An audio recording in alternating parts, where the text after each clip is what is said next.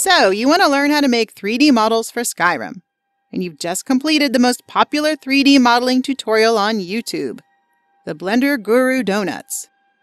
But now what? To take your Blender model into Skyrim, there's a lot more that needs to be done. In this series, I'm going to show you the steps that I took to get my yummy plate of donuts into Skyrim Special Edition. We will start off in this episode by reviewing the workflow and going over all the software that you will need to use if you'd like to follow along and do this the way that I did. This is not going to be a modeling tutorial or a texturing tutorial, although we will be doing both. This is a workflow tutorial, where my focus is on how you get from Blender to Skyrim.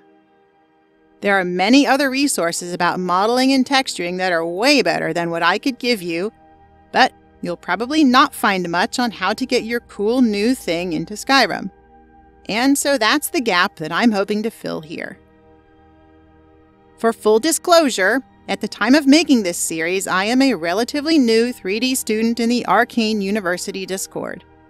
And this series, while not sponsored by the AU, is one that I'm dedicating to the wonderful instructors and students there.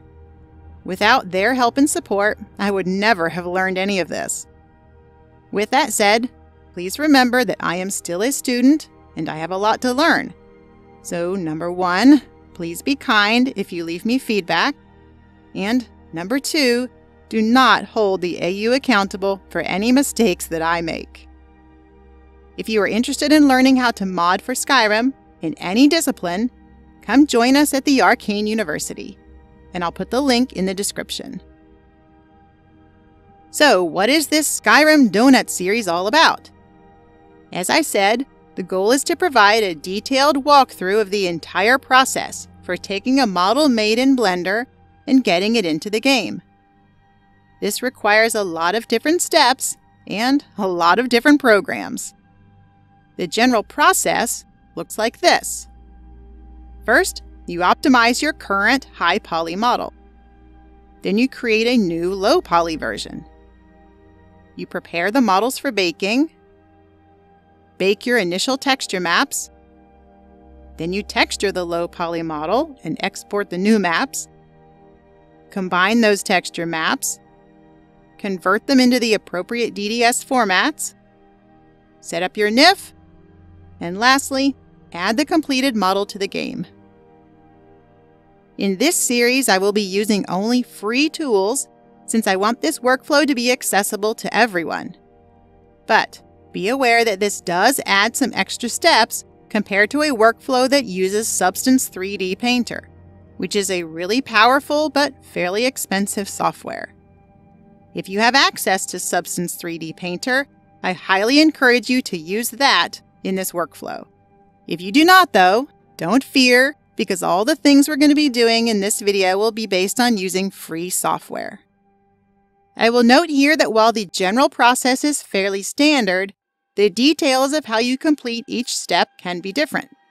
So I will be showing you what I did and the choices that I made in this process, but that doesn't necessarily mean it's the only way or even the best way. Feel free to go off script and try other things, especially if you have some prior experience and knowledge of how to do things a little differently. Here is the list of programs that I'll be using in this series, and all of these are free, at least at the time that I'm making this series. Links to all of these are in the description, and if you are serious about following along with me in this series, please go ahead and get all of these installed now. It will be a lot less disruptive to your work if you don't have to stop to download and troubleshoot the next piece of software between steps. I'm not going to show you how to install all the software in this video, but here are some tips. Blender is our 3D modeling software. I am using Blender 4.2 for this series. You can probably follow along even if you have a slightly older version. But do be aware that the modeling part of this tutorial will assume that you have completed the Blender Guru Donuts 4.0 and that you have that final plate of donuts ready to work with.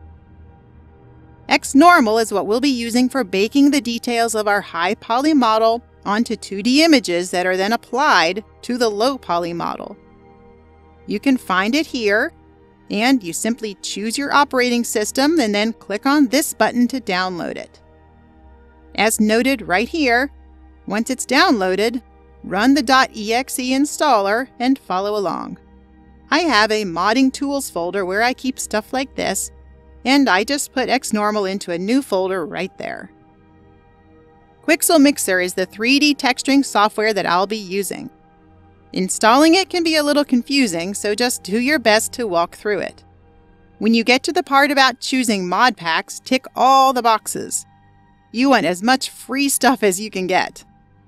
After Mixer is installed, you will have to choose how you want to log in, which may involve creating a new Epic Games account, and this will likely take you through several more steps, including verification by email, etc., etc. PureRef is a handy little program for holding your reference images while you're modeling and texturing. It's optional, but it's highly recommended. GIMP is what I'll be using to edit our 2D images. You can get it here. It's been a long time since I downloaded it, but I think it's a fairly straightforward install. You can also use Photoshop, which is paid, or Photopea, which is free, or Paint.net, which is also free, if you are more familiar with those programs.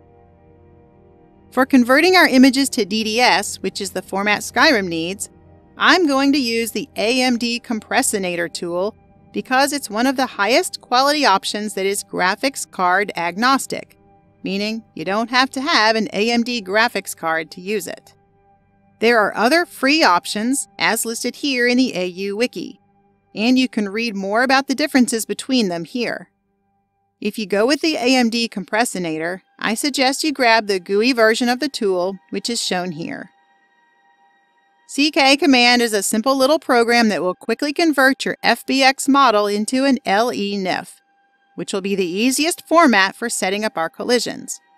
CK command is not so much an install as it is moving files to a folder of your choice. Click here to get to the download, which is the one highlighted, and then once it's downloaded, extract the files and put them wherever you want. NIFscope is an indispensable tool for working with NIFs, and it's really an awesome piece of software once you know how to use it. Find it here, and then scroll all the way down and click this one to install it.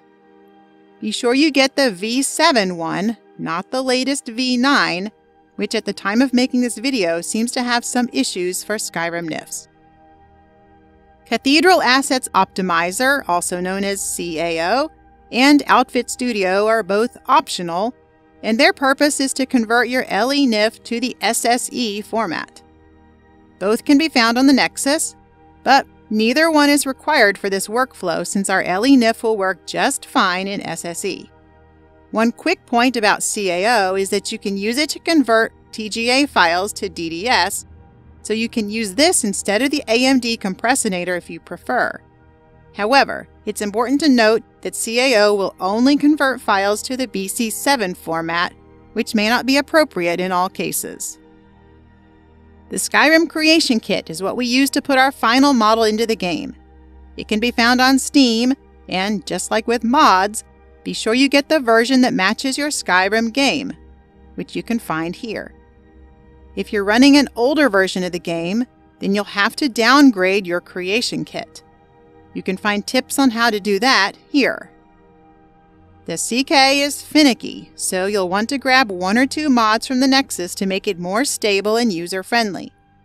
The two that I recommend are here, and again, pay attention to versions. Get the version that matches your CK and/or Skyrim game, depending on how it's listed on the mod page. And be aware that if you use CKPE, it will create plugins in version 1.71 by default. But these will not work in your game if you're running a Skyrim version earlier than 1.6.1130, unless you also have a mod called Bees installed. You can change the plugin version in SSE Edit, but this is a little dangerous if you don't do your homework first. So the better option is to probably edit this line in the Creation Kit platform extended any file to be false. which will revert it back to saving all your plugins as 1.70. Or just get B's and don't worry about it. I will apologize in advance for any hassles you have with installation of the CK. And I probably am not going to be able to help troubleshoot issues because I just don't have the expertise to do so. It's mostly about version matching. So just be 100% sure you know what version of Skyrim you are running, and be 100% sure you match your CK to that version, and then make sure any mods that you install match both the game and the CK. As an alternative to the CK, you can add the donuts to your game using Xedit, which I'll refer to as SSE Edit from here on out since I'm assuming you will be working with Skyrim Special Edition.